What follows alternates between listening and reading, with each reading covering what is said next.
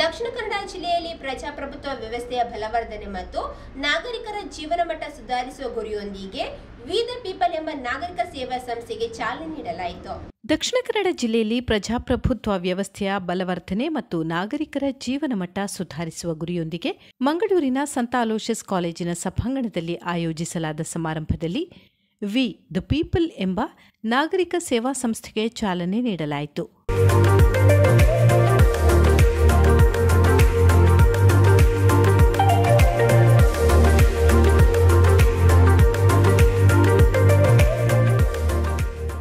ಸಮಾರಂಭದಲ್ಲಿ ಭಾಗವಹಿಸಿದ ತಜ್ಞರು ಪ್ರಜಾಪ್ರಭುತ್ವ ವ್ಯವಸ್ಥೆ ಕ್ರಿಯಾಶೀಲವಾಗಿ ಕಾರ್ಯನಿರ್ವಹಿಸಲು ನಾಗರಿಕರ ಸಹಭಾಗಿತ್ವ ಅಗತ್ಯ. ಕುಂದುಕೊರತೆ ಅಹವಾಲುಗಳನ್ನು ಸಂಬಂಧಪಟ್ಟವರ ಗಮನಕ್ಕೆ ತರಬೇಕಾಗುತ್ತದೆ. ಅದಕ್ಕಾಗಿ ನಾಗರಿಕ ಸೇವಾ ಸಂಸ್ಥೆಗಳು ಮಹತ್ವದ ಪಾತ್ರ ವಹಿಸಬೇಕೆಂದು ಅಭಿಪ್ರಾಯಪಟ್ಟರು. ಮುಖ್ಯ ಅತಿಥಿ ಸಿವಿಕ್ ಬೆಂಗಳೂರಿನ ಕಾತ್ಯಾಯಿನಿ ಚಾಮರಾಜ್ ಮಾತನಾಡಿ, ಪುರಸಭೆಗಳ ಸಮಸ್ಯೆಗಳ ಪರಿಹಾರಕ್ಕೆ ಸರ್ಕಾರ ತಪ್ಪು ನೀತಿ ಅನುಸರಿಸುತ್ತಿದೆ ಎಂದು ಕಳವಳ ವ್ಯಕ್ತಪಡಿಸಿದರು.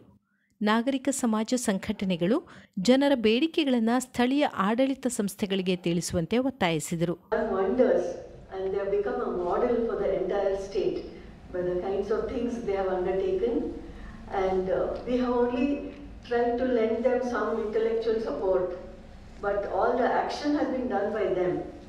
And so I'm very happy to be here today, and when Mr. Pratap invited me, I very heartily accepted to come here, because I had come here a few years ago also when ward committees and area sabhas were not yet formed in Mangaluru, and from then it has been the movement of the people that has made it possible. You have flyovers and expressways, and next to it you will have slums. So we see how inequality is growing in our country, and Bangalore is a very good example of that.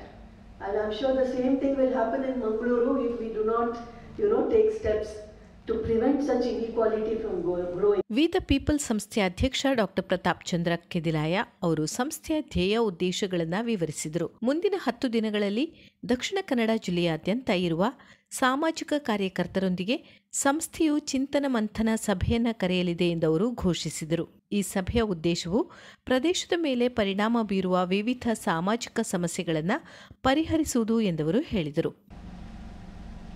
ಮೊದಲು ಹೇಳಿದಾಗೆ ನಮ್ದು ultimate ಗೋಲ್ ಅಂದ್ರೆ social reform. Social reform ಅಂದ್ರೆ ಅದು ಸ್ವಲ್ಪ break down ಮಾಡಿದ್ರೆ ಏನ್ ಬರುತ್ತೆ, ಸಬ್ ಗೋಲ್ಸ್ ಅಂದ್ರೆ ಉಪ ಗುರಿಗಳಾದ್ರೆ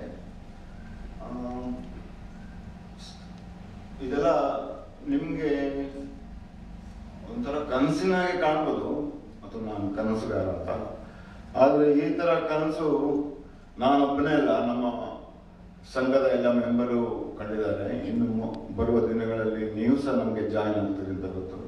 ಇದು ಇನ್ನು ಸಹ ಸಣ್ಣ ಬ್ರೇಕ್ ಡೌನ್ ಮಾಡಿದ್ರೆ standard of living, quality of life, health ಎಲ್ಲ ಇಂಪ್ರೂವ್ಮೆಂಟ್ ಮಾಡೋದು, ಮತ್ತೆ ಅದೇ ಶಾಂತಿ ಮತ್ತೆ ಸೌಹಾರ್ದ ಬಿಟ್ವೀನ್ ಕಮ್ಯುನಿಟೀಸ್, ಬಿಟ್ವೀನ್ ಇಂಡಿವಿಜುವಲ್ಸ್, ಮತ್ತೆ ಇದೆಲ್ಲ ಗೊತ್ತಿದೆ ಎಲ್ರಿಗೂ.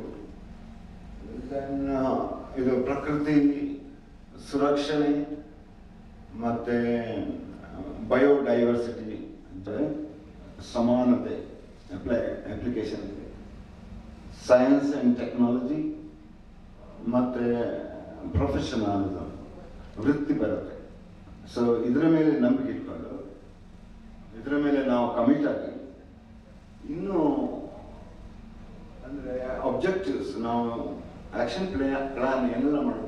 ಈ ಸಂದರ್ಭ ಉಪಾಧ್ಯಕ್ಷೆ ಮೇರಿಯಟ್ ಫೆರ್ನಾಂಡಿಸ್ ಸ್ವಾಗತಿಸಿದರು. ಕಾರ್ಯದರ್ಶಿ ಓಸ್ವಾಲ್ಡ್ ಪಿರೇರಾ ವಂದಿಸಿದರು. ಕೋಶಾಧಿಕಾರಿ ಸುರೇಶ್ ನಾಯಕ್ ಹಾಗೂ ಕಾರ್ಯಕಾರಿ ಸದಸ್ಯರಾದ ಭಾಸ್ಕರ್ ಕಿರಣ್, ದಿಲೀಪ್ ವಾಸ್ನಾಯ್ಕ್, ಗ್ಲಾಡಿಸ್ ಮೊಂತೆರೋ, ಸ್ಟೀವನ್ ಡಿಸೋಜಾ, ಸ್ವತಂತ್ರ ಪತ್ರಕರ್ತೆ ಲೇಖಕಿ ಮಲಾನಿ ಕುಮಾರ್ ಭಾಗವಹಿಸಿದ್ದರು.